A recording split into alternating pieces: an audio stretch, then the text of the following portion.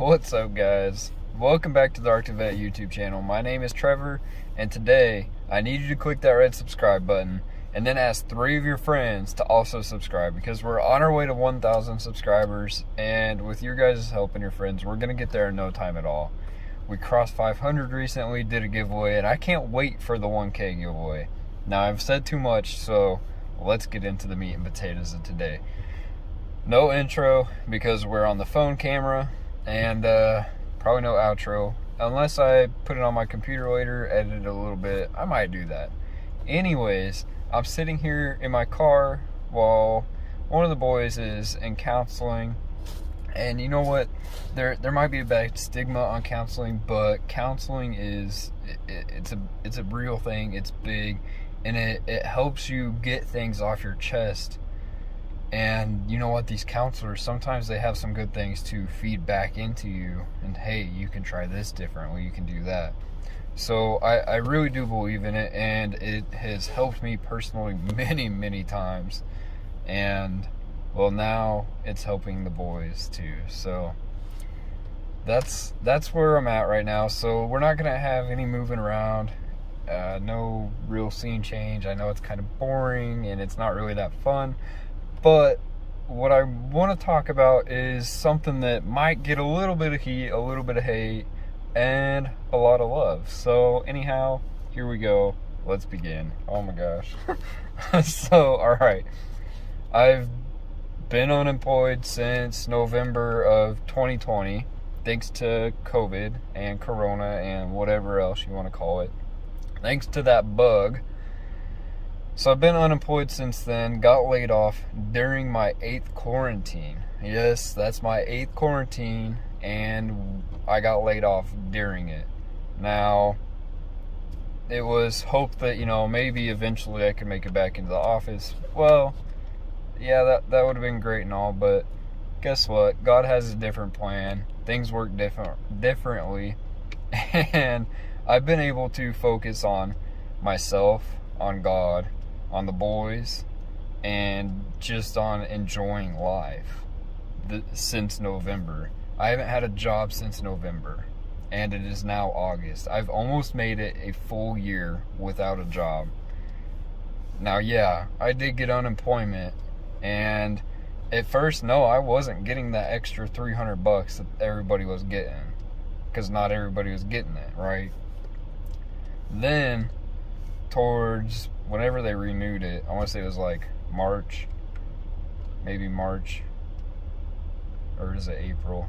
One of those 2 months, they renewed it, and then I started getting it. Like, finally started getting that extra money, and sure, it helped out. It was good. I figured out how to literally live on half of what I was making when I was working. Let me say that again. I live on half of what I was making when I was working. Do you guys know that for the past 10 years that I've been working, I've literally gone from making $7.25 an hour to making $29.25 an hour? And somehow I went from making that nearly $30 an hour to living off of $15. And I was making $15 probably 5-6 years ago. Oh. So, thank God for COVID, because it honestly, there's so much that I've got to take from it, that I've learned from it, that it's taught me. Not the disease itself, but just the whole pandemic and everything that came with it. And so anyhow, now, here I am. I'm ready to look for a job. School's starting up. That's been my entire plan this entire time, is to take summer off. So selling the Corvette, guess what? Selling the Corvette allowed me to enjoy my summer and have a total summer off. And next year, I guarantee you, I am taking next summer off too. I will quit a job next summer to have the summer off, just to enjoy it again. Because you know what? Life is not about working. Life is about serving the Lord. And during the summer, I feel like I'm so much more connected and able to do that, because wintertime, and I struggle, and I've been struggling lately. And anyhow, that's another story. But I've been applying for these places, and here's the thing, out of the 4 that I've already done, only one of them has gotten back to me. And yeah, you know, most time you apply and then you reach out and you say, hey, blah, blah, blah, just curious. But the other 3 that I applied for, they've all just come back and been like, no, not selected, you're not qualified, blah, blah, blah, with their reasoning. Whatever, cool, thanks. But one of them, hey, give us a call, we'll do a phone interview, and then we'll send you a test, and then we'll set up some in-person interviews. All right, cool. Well, I just got off the phone, and I just did the phone interview with them, and they're like, oh, great, this sounds perfect. You sound pretty good. Let me send you the link. So now I've got this test that I've got to take, and then after this test, we're probably going to set up an in-person interview. Now, there's one other job that I have in mind that doesn't even involve my degrees. It doesn't even involve my degrees. But it's something that I do, and it's something that I really enjoy. And, you know, God has his ways of saying, hey man, whoosh, wake up, smell the roses. So I just wanted to say that everybody might be hiring, but not every person is gonna find the job that they're looking for, because that place might not be hiring. And right now in the IT world, it doesn't seem like very many of them are hiring, because I'm almost been doing this for 7 years, and I'm pretty close to being what you would call a senior developer. But this job is literally for an entry-level developer, like a dude straight out of college. And it's clearly that's not me. But you know what? If it works out, I'll take it. I'll accept it, because I know that he has a plan, and that it will come true. It'll happen. He's gonna make it happen. Something is going to be coming. And so, real quick, smash that red subscribe button, because I really need to hit 1,000 subscribers, because I'm trying to reach more than just 1,000. I want to reach millions of people, and someday I pray and I hope that we get there, because that's a chance to spread his word even more, share my testimonials with even more eyes, even more ears. And man, I just thank God for YouTube, and for me not being able to pass public speaking class. Yeah, I could not pass public speaking class. Do you get that? Like, does that make sense to you? Do you connect to that? Because I'm terrible at going up in front of a class to give a speech. But you know what? I can sit here in front of all of you guys and talk to you guys, and then read the comments and reply to your comments, and I love that. Like, that fills me. That literally fills me, my body, my soul with the Holy Spirit, and I get goosebumps like I did just now. And it's amazing. So, anyways, it's getting kind of long, I think. I feel like it's pretty long. I feel like I've gotten a lot out that I wanted to say. But just know that, yeah, there are some people out there that are going to abuse the system, and they're going to be like, oh man, yeah, I can't find a job that I want, blah, blah, blah. I'm not going to take this. I don't want to settle. You know what? It's okay to not settle. And it's okay to not take a job. Because what matters most is that job that you have, that you're getting, that you're going for, they're buying something from you that you can never buy back.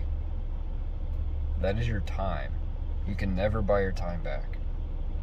So for me, that's been one of my biggest problems with getting a job, is that I need time. I need my summer off. And you know, maybe, who knows, maybe some employer is going to find this and be like, oh my gosh, we don't want to hire this guy, look at him. But you know what, here's the thing, is that I'll work for somebody else for, I will sell my time for the right price, but I'm not going to sell more of my time. You got to know your worth. You got to know your worth. And I know that one day I'm going to be a boss, and I'm going to be hiring people, and I'm going to want them to have time with their lives, and their lives with their families, with their kids, with their friends, whatever the case may be. So now I'm getting a call. Hold on. Ooh. Okay. So there we have it, just like that. I get phone calls all the time about, hey, you have this and that, and et cetera, et cetera. And sometimes I just have to leave. I gotta be a parent, a single parent to 3. It's tough. It's tough. But I know that we're going places, and it's gonna take some time. And you know what? That time, I'm willing to sacrifice that time, because I know that someday, no matter how much time I spend chasing my dreams or chasing things that I ain't even supposed to be chasing, I know that one day all that time is gonna just be gone. It's just gonna be gone. I once had a millionaire tell me, you know what, Trevor, I'm glad that you get to spend all your time with your kids. I'm glad that you get to do what you do, because here I am with all this money and all these things, and I wish I had more time with my kids. And I'm not kidding. I literally had somebody tell me that was a millionaire. Like, if that doesn't hit home, I don't know what will. Because when I heard that, I was like, you know what? You're right. You're right. I've only got you only have like 17 years with your kids. I mean, yeah, you have them for their lifetimes, but those first 17 years are when, oh, don't turn off car.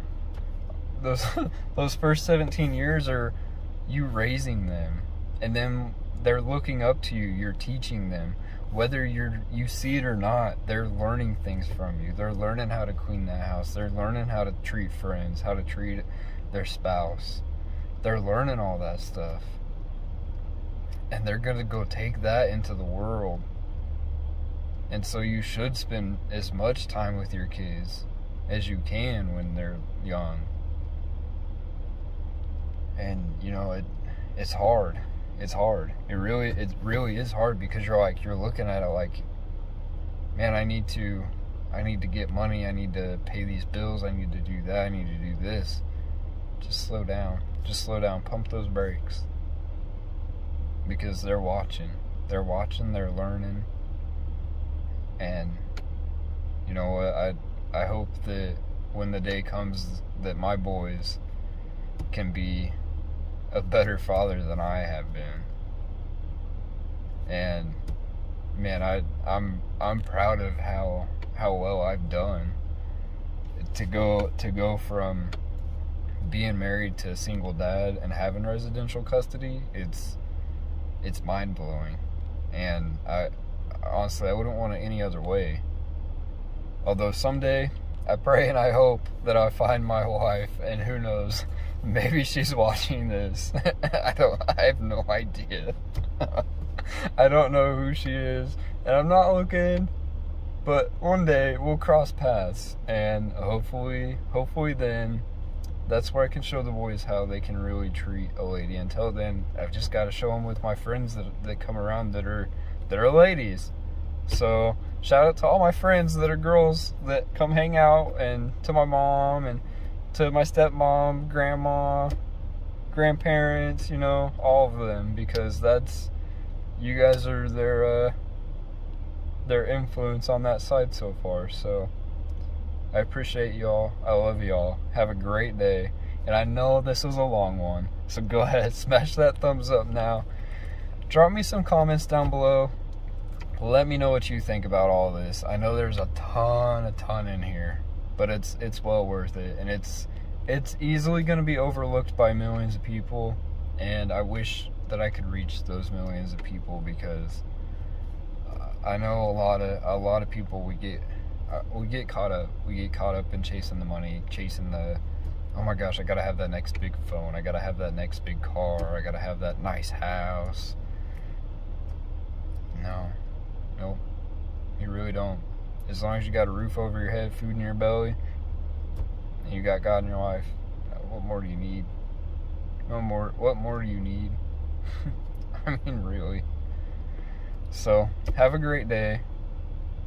Don't forget, click that red subscribe button. I see it right here on the back of my phone. And then ask your friends to also subscribe. And I don't have a magnet, but there it is right there. Go ahead, click that red button right there. Click it. And then share this video with some of your friends, or on your Facebook, your Twitter, your Snapchat, whatever it may be. Share it, get the word out. Help me get the word out. God bless y'all, and we'll catch you in the next daily video tomorrow.